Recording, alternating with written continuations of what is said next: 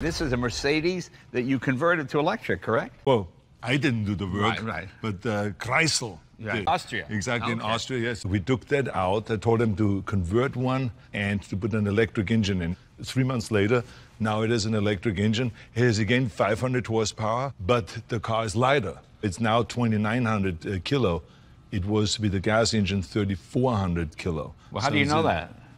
Well, the way you figured it out, you just go on the knees and you bench press the whole thing. Oh, you right? bench press You the know, car. absolutely, because I mean, I know the difference of 500 pounds right away. Right, It's for the pectoral muscles, you know, so that you can go like this. Well, that's very good. Exactly. Yeah, that's very good. Yeah. I've been driving this car now for a while, and it is really fantastic. Can we open the hood? Let's see what it looks like. Yeah, look at this. Okay. So does this have regen? Absolutely. Yeah. It slows the car down right away if you go downhill or if you get to an intersection, and at the same time it charges up the battery. Okay, very cool. Well, let's take this for a ride.